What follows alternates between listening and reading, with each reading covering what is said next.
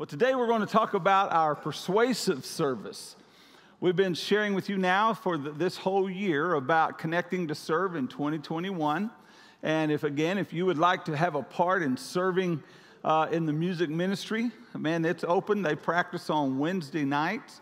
And so they'd love to have you come and be a part of that. So, Patrick, I'm trying to persuade them in. That's a persuasive service. Amen. But we're connecting to serve, connecting to God, connecting to the church, and connecting to others, and connecting to people. And now we're talking about service. Today I want to look at persuading service. It's a service of persuasion to encourage people, and that's what we're going to be looking at today. So if you have your Bibles, if you will, look into the book of Psalm chapter 34. We're going to start reading at verse 8. I'm going to be reading through verse 10. Psalm 34, 8 through 10, and we're going to be looking today at the psalmist writing to encourage people to realize how good God is, that he would encourage them to put their trust in God. Just as we here today, as we're serving God, part of our service is to encourage people, to persuade them to come to Jesus. And so the psalmist here is writing just that. Psalm 34, verses 8 through 10. Let's stand if you can in honor of reading God's word this morning. You at home, join us as well with that scripture that you'll see. The Bible says here, "O taste and see that the Lord is good. Blessed is the man who trusts in him. O fear the Lord of you his saints. There is no want to those who fear him. The young lions, they lack and suffer hunger. But those who seek the Lord shall not lack any good thing." Would you pray with me? Father, in the name of Jesus, we come to you today and we thank you for your blessing. God, thank you for allowing us to have such a great time of worship together. And Father, I pray that your Spirit would continue to speak to us as we go into your word. And Father, I pray that the words that I'm about to say, they're going to be your words. I pray that this is the message that you have, and that, Lord, that you made. And I pray the response from everyone here in this room and those watching this through live stream, I pray that response would be, Lord, as you desire for it to be. And it's in Jesus' name that I pray. Amen. Thank you. Please be seated. The last couple of weeks I've been preaching about the compel them to come. I shared the last 2 weeks on the text of the master who made a great feast, and he said, go, and to his servant said, go and compel them to come in that my house might be full, and to the great banquet. Well, today this is another part of that. It is now to persuade people to come and be a part of that. As we are now into the month of September with our outreach explosion, it's to be encouraging. This is what we're doing. This is what we're called to do as the church, is to now go out and to encourage people, to let them know how good God is and how amazing he is and what he can do in their lives, to persuade them by any means to come and to give their life to Jesus Christ. And so when we look at this text today, we're looking at of compelling them to come. We look and we see a couple things. The first one in this text is the call. The call that the psalmist here is issuing out to the people is the same call that we are issued out to here today, but that we as Christians are to also now go out into the world and issue them the call. And the call is very simple, very basic. It is to taste and see. The psalmist says here, hey, folks, taste and see. And what does he want them to taste and see? Taste and see that the Lord is good. Now, this taste and see is meaning to try and experience it for yourself. Because I believe with all my heart there are so many people that are coming into churches all across the nation. And they spend so much time in the church, and they're trying to grasp hold of what everybody else is doing and what God means to them. Well, the psalmist is saying, quit trying to rely on everybody else. Quit trying to rely on what you experience in the worship, and just try for yourself. Taste for yourself. Experience God in a great way. Don't experience church. Don't experience religion. Experience God truly through Jesus Christ. Experience Him. And when you do, you're going to be satisfied. You're going to know that God is good. He said, try it for yourself. So today, the call is for us to taste and see that the Lord is good. Now, the call goes out, I believe, to two groups. The first group is those who are without Christ. He's going to the lost, and he's saying, hey, I want you to know Jesus. I want you to go through to Jesus and through him, you can get to God. He said, you need to go and you need to try Jesus. So I'm here today to encourage you and you at home that if you've never received Jesus as your Lord and Savior, today don't try religion. You might be telling me, oh, I've gone to church for years. I never get anything out of it. I watched the church for years. I never get anything out of it. I go to Bible studies. I don't get anything out of it. Well, all of those are not what you're supposed to be testing. Don't try these things. Try God through Jesus Christ, and then you'll see that he is good. That because people without Christ have no knowledge of how good God is, and we must address that issue to them. Folks, if anybody knows how good God is, it should be us. Amen? The world doesn't know. And I think sometimes we get so blinded by that thought and we think, why in the world can't they do what they're supposed to do? Why can't they make the decisions they're supposed to make? Why can't they go in the direction they're supposed to go? And it's quite frankly, they don't know God. Amen. And for them to know God, then they would be able to experience him in a great way. So the psalmist here doesn't want readers to merely take his word for it. I don't want you to be saying anything or doing anything because I said so. The psalmist here is saying, I want you to experience God for yourself, not through my message, not through my compelling, not through anything. I want you to experience him for yourself because it is by Christ alone that you're going to experience God. It's in a language as a young convert. In other words, he's excited about it.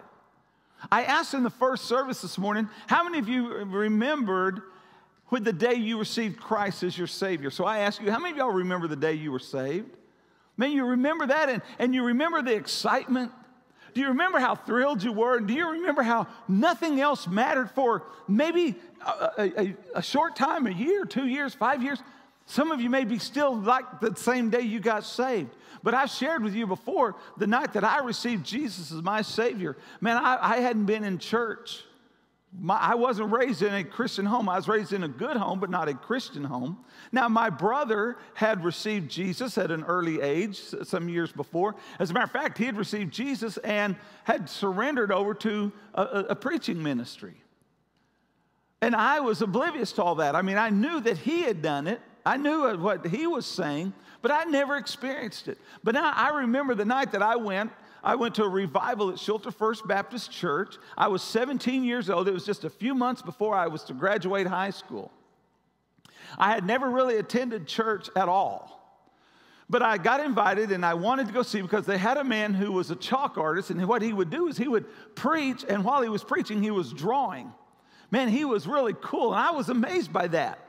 And then all of a sudden at the end, to really push home his message, he would turn out all the lights and he'd have a black light, and all the stuff that he had drawn, in the middle of that was another picture. And just made you go, wow. So I went, man, I said, oh, I like that. So I went the first night and I went back the second night. I liked it again. But then something began to work. And I was like, I don't know about this. I feel a little uncomfortable. So I really had to talk myself into even going back the third night. Because I wanted to go and have fun. I wanted to go and be amazed by his stuff. And I wanted to hear, because he was really a great speaker. And I wanted to hear that. But then I got to feeling uncomfortable. So I went the third night, and sure enough, man, God began to work on my heart. And I went forward, and I received Jesus as my Savior that night. Third night of revival, 1981, Shelter First Baptist Church, Shelter, Oklahoma. Just a few months before I graduated high school, I received Jesus in my life. And folks, I want to tell you, I got excited about that. I was thrilled. I remember that night, how excited I was. I've told this testimony to some of you before. But man, I remember I went home and I said, I want to go tell my mom and dad I got saved. Well, I did. I rushed in the door and I said, Mom, Dad, you won't believe what happened to me now. I got saved. Now, my mom and dad, you got to remember, they weren't churchgoers. They, praise the Lord, later they received Christ in their life, but at that time they hadn't. They went, oh, well, good, we're proud of you, son. That's good. I said, hey, guess what? I'm going to go with the youth group. They've invited me to go with them. I'd never been to the youth group before. I'd never been invited to the youth group before. So they invited me to go to the youth group, and so I went. We were going to go eat some pizza, and I remember getting in the car going, hey, we're going to go eat some pizza with the youth group. And I remember I was so excited about being saved. I got to the restaurant, and the lady came and took our order. I said, hey, you know what happened to me tonight? She said, what? I said, man, I got saved. You know what her response was? Oh, that's good. What would you like to drink? You know what? Listen, no one responded really well to my great news. But you know what? It didn't deter me. I was so excited. I wanted everyone to know, one, what happened to me, and two, I wanted them to be happy to know the same thing. So I didn't want to experience, I felt so good. I knew Christ had made such a great impact on my life that night, something I had never experienced before, and I wanted someone else to know what I knew. I remember that. And for several days, I went to school. I told people at school. I told 2 teachers who had been praying for me for a couple of years, kept asking me about God in my life, and I'd humor them. But man, I couldn't wait to tell them, and they got excited. I wanted people to know what I felt and what I experienced through Jesus Christ. And it's with that excitement, listen to me, it's with that excitement that the psalmist said, hey folks, taste and see that God is good. He wasn't doing it for himself. He wasn't just standing up speaking anything. He said, I know what it's like. I know what he's done for me, and it is absolutely so amazing that I want you to know it. And folks, listen, can I tell you, that's the excitement and the zeal that the church needs to have so that we can encourage people, if you will, persuade them to taste and see that God is good. And how do we do it? By telling them God's good. By living to them, God is good. It's kind of like we see it's a language from the woman at the well. I shared a message just a couple of Sunday nights ago when we had our Never Thirst service. And I shared with you the story of the woman at the well. And you'll remember when Jesus finally revealed to her who he was. He said, I am the Messiah. She began to believe and she had faith. And you'll remember her response. Man, she got excited. She said, I'm going to go into town and I'm going to tell everybody, because something had changed in her life. And so she went, and you remember she said, she ran into town and said, hey, all of y'all, you got to come and see this man that told me everything about my life. You got to come. He is the Christ. And so here's what's so cool is that people were enthralled by her testimony that they were going to follow her. Now, what is so big deal about that? Well, if you'll remember in the story when she was talking to Jesus, and Jesus had even asked her, why are you here during the heat of the day? Why are you here by yourself? And you remember her response was, no one wants anything to do with me.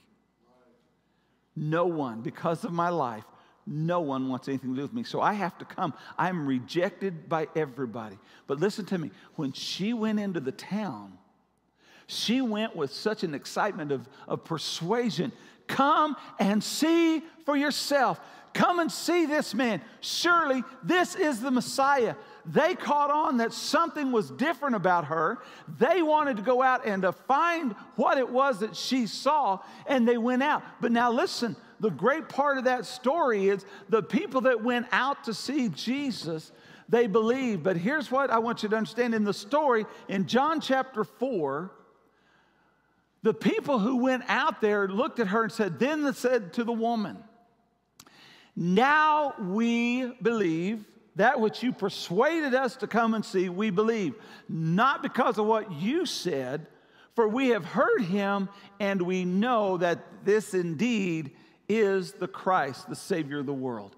You persuaded us to come, But we now believe because we've come and we've tasted for ourselves.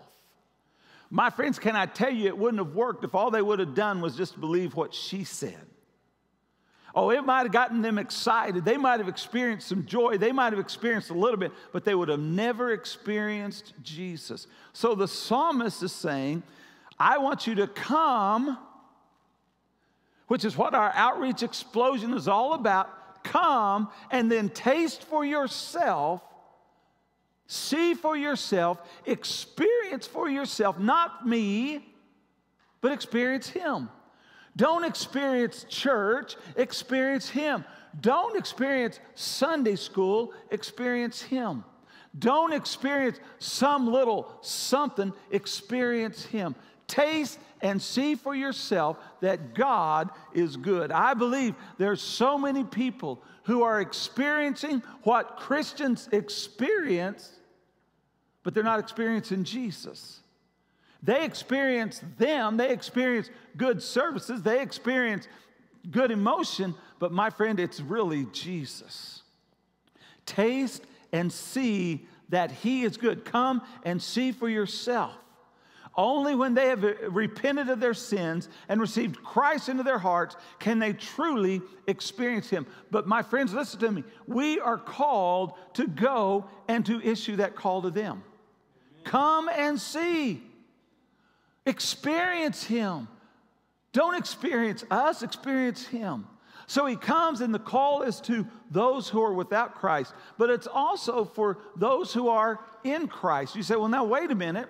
Why is the call issued to us who know Jesus? Because we've already experienced Him. Why is the call to the church? Why is the call out there to everyone else?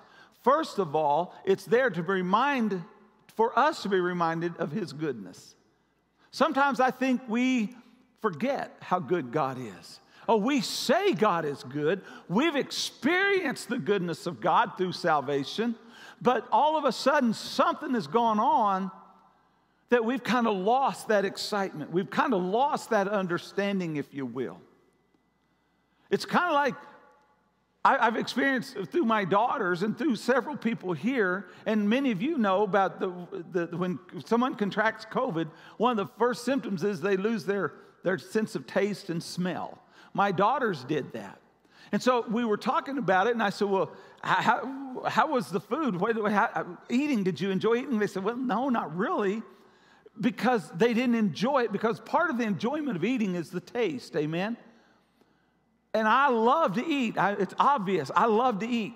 But I couldn't imagine losing the sense of taste.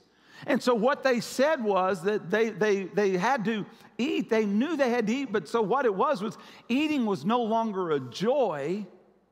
It was a task. It was something they had to do to keep their strength up. They knew they had to do it, but there was no joy in it. And my friends, sometimes I wonder in the church, have we somewhere lost our sense of taste for the goodness of God? Oh, we come to church because that's a check mark. We go to Bible study because that's a check mark. We do all of these things because we can check them off of our box. But yet somewhere in there, we are going through the motions because we know this is what we as Christians are supposed to do. Folks, I'm telling you, because I have a great sense of taste, my wife is not going to have to remind me today when we go home, Harold, you got to eat something. Amen? She's not going to have to tell me that. Why? Because I love eating. I want lunch. Huh? Amen. Someone should not remind me I have to serve God. I have to worship God. I have to read His Word. I have to pray. I have to. No, because we love and we taste the experience of God. I remember what it was like when I was excited about Him. I remember when it was fresh. I remember when it was new. I remember that I woke up on Sundays and I was ready to go to church instead of going, oh, I can't believe I have to get up today. My friends, we need to be reminded. So the psalmist now is talking to those who are without Christ. Hey, taste and see that God is good. He's now telling those who know Christ, taste and remember how good God is. Be reminded of His goodness. But not only be reminded, but also to be encouraged by His goodness. Folks, we're living in discouraging times. Amen? We're easily discouraged today. Look at what's going on around us. It's easy to get tired. It's easy to get down. It's easy to get discouraged. It's easy to want to say, I quit. I want to give up. But we need to be reminded of God's goodness. Because can I tell you today, my God is a good God. We need to be encouraged at times when we become so discouraged by the events of life that it maybe shakes us to our very core of our existence. We need to be reminded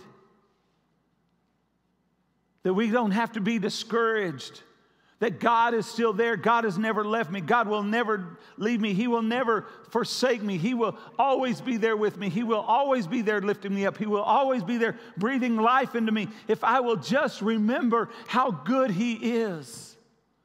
So He's telling we who know Him, remember to taste and see that God is good. Be reminded of His goodness. Don't lose that zeal or that focus. Don't get so discouraged that you want to throw your hands up in the air and say, I quit, no matter what's going on. Remember, no matter what, our God is good. Remember that. Be encouraged by that. The second thing is, not only are we given a call, but man, we're given a promise. We're given a promise here. The promise is that God would make you blessed. Now, here's where a lot of people misinterpret what this is all about. A lot of people would interpret this as saying that if you trust God, that everything you want in life will be given to you. You will have plenty of money. You will have plenty of possessions. You will have lots of health, and everything is good. All you got to do is have faith. God wants you to be wealthy. That's not what this is, amen? He says that He will bless those. Blessed are those, the man who trusts in Him. Blessed is the person who tastes and sees that God is good, experiencing Him for themselves. Blessed are they. So what does that mean? It says God will make you complete. Everything that you need. He meets all of our needs. Every piece of my life is now full.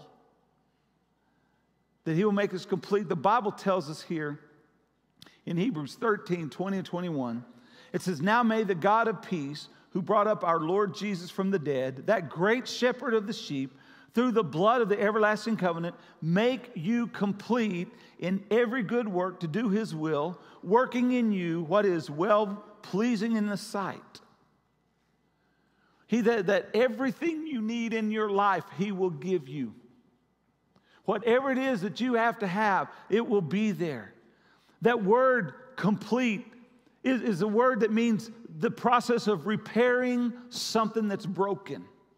If your life is broken, taste and see that God is good, and He will bless you. He will complete you. In other words, He will take that life that is broken and He will bring repairing to it. He will take that which is damaged and He'll restore it. Any part of your life that's damaged, He said, I will restore that life. He said, anything that's torn, I will reconcile it. Everything that is now confused in your life, He says, by tasting and seeing that God is good, what He'll do is He'll take all of that's confusing and He'll reorient it for you, that it will make sense. He will bring sense to your life. That's what He promises He will do for us. Taste and see that God is good, and he will complete those or bless those who trust in him. So the promise is God will make you complete, but the second promise is God will not fail you. Look at verse 10. Or verse 9, he says, "Oh, fear the Lord for his saints. There is no want to those who fear him." You're made complete. He said, "The young lions lack and suffer hunger, but those who seek the Lord shall not lack any good thing." That means God will always be there with you, and he will always be there for you, never turning his back on you. As a matter of fact, 1 Corinthians 1:9 says this, God, listen to me, God never fails anyone. Hey, can I tell you? I will fail you. Not on purpose. I will fail you. The church will sometimes fail you. Your family will sometimes fail you. Not on purpose, not deceptively, but folks, listen, we're not perfect. No one is perfect except Jesus Christ. So everything on this world will, listen to me, in some way, shape, or form, let you down. Sometimes, someplace. But God, as he promises here, never fails anyone. Wow. If I trust in him, I put my faith in him, I taste and I see that he is good, he will not fail us at all. He will never let us down. Oh, listen, doesn't mean again that life is going to be absolutely hunky-dory perfect. Doesn't mean I'm going to get everything out there on my wish list. But it's going to mean that whatever I go through, God is going to be there with me. God is going to be an encourager to me. God is going to lift me up like wings of eagles and soar. That's the promise. And listen to me, I can tell you that's the promise because I know beyond a doubt he will not break his word. But the problem is we've got to taste and see. We've got to be remembering that it's true. And we've got to be willing as a church to surrender ourselves back over to him and say, God, here I am. God, I need you in my life. God, I trust you. And I need you desperately right now. God, I'm going to remember how good you are. I remember what it was like. David, the psalmist who wrote a lot of these psalms, if you'll remember one time, he kind of got his life off track. Man, he was a man after God's own heart, and he got his life off track. And he really messed up for him and for another family and for the whole nation of Israel. He messed up. And you remember when the thing that came and the prophet came and told him, said, David, you are that man. You are the one that messed up. You remember David repented of his sins and he cried out, God, restore back to me the joy of your salvation.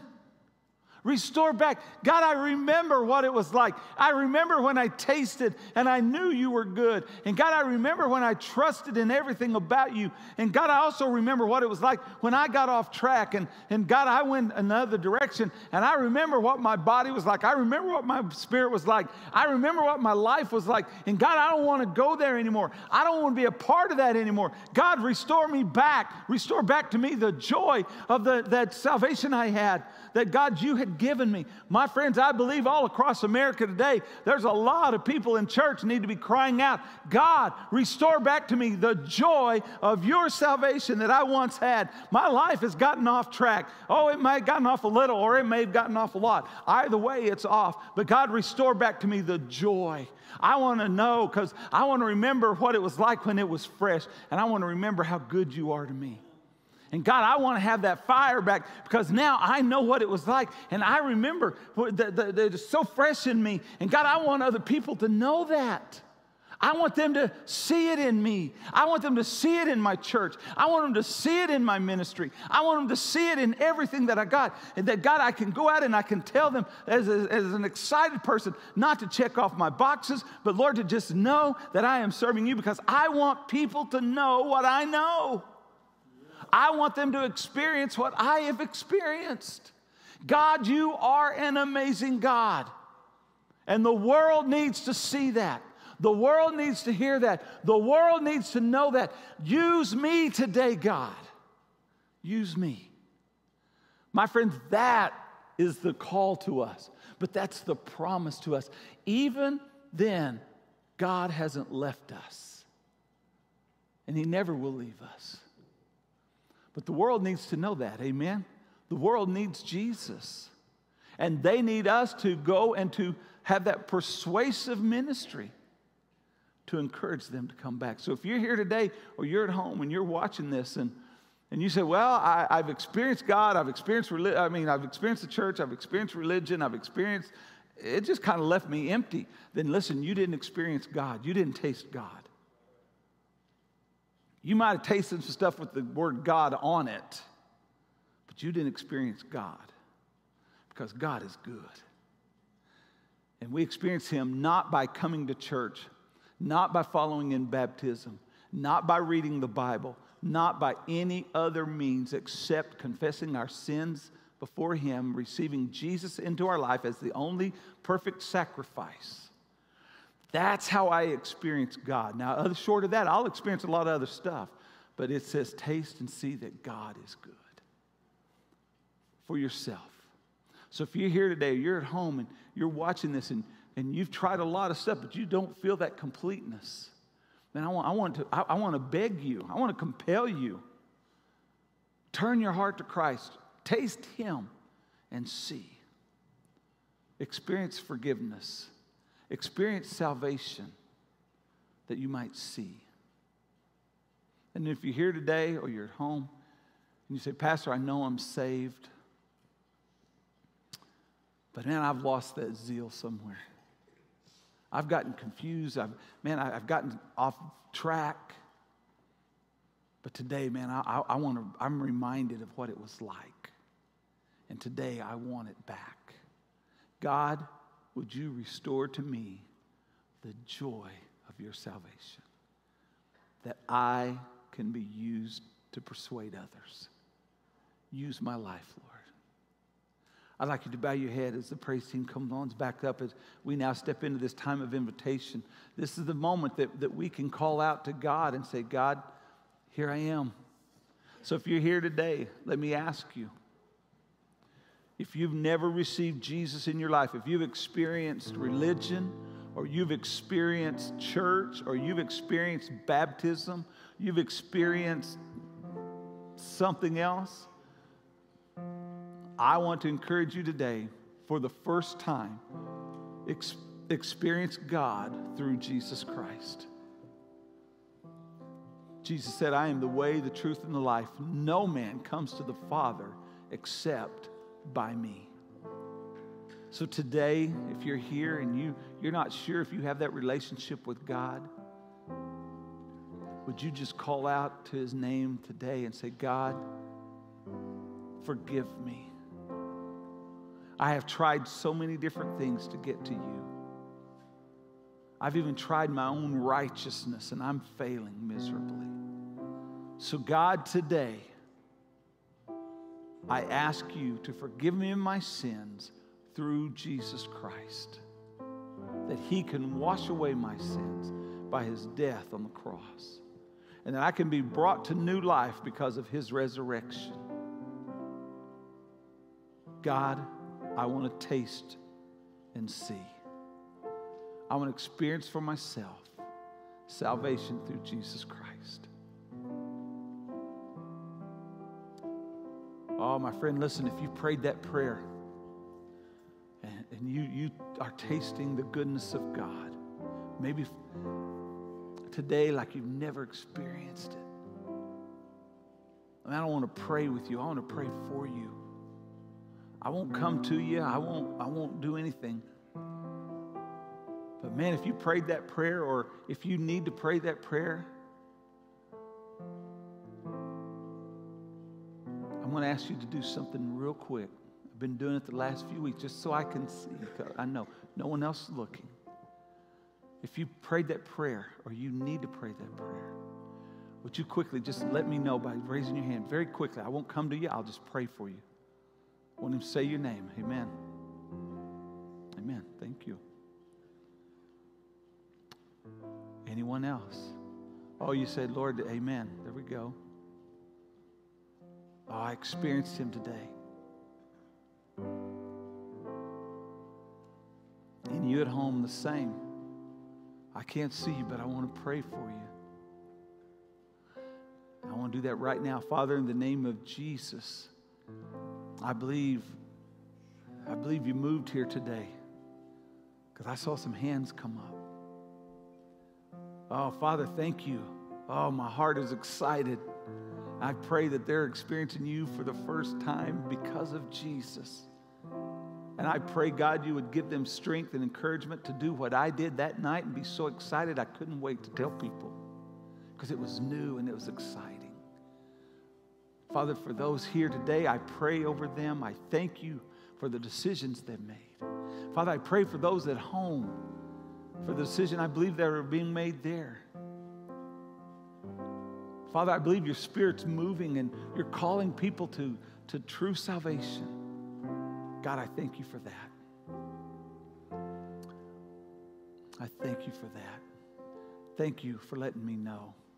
And if you want to visit, man, I want to visit with you after church or here in just a moment when we sing. If you want to come forward, if you at home, you made a decision, if you'll just call the church office, someone will be there to talk to you, pray with you, because we have not forgotten you either. But I believe some of you at home made that decision. Praise God. And the last one, before we step into the singing part. If you're here today and you say, Pastor, I know I'm saved. I've experienced God through Jesus Christ for forgiveness of my sin. I know that. But Pastor, today I need to pray that God would restore back to me the joy that I experienced in my salvation, that he gave me. I've gotten off track in some way. Life has been heavy. I've got some great burdens. I just need you today to pray for me. Well, I'm going to lead you in a prayer as well. And I just want you to pray that God would recognize your prayer.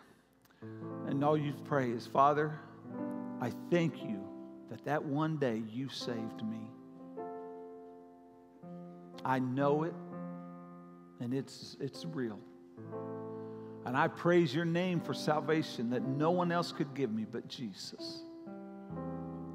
But Lord, now the world has been heavy.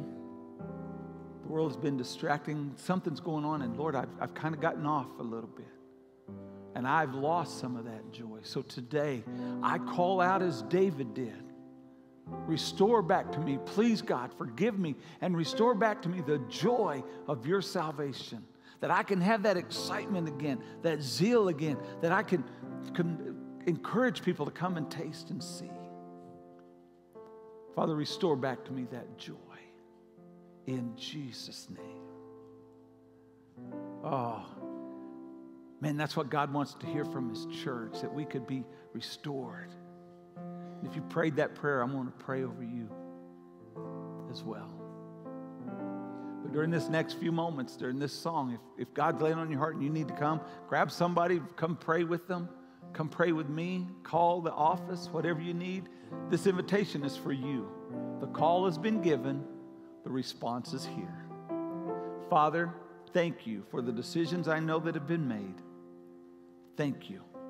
And now, Lord, if there's someone else that still needs to make that decision during this time, God, you would speak to them. Call them to taste and see. Taste and see. Be with these next few minutes at this invitation time. In Jesus' name, amen. Church, I'm going to ask you.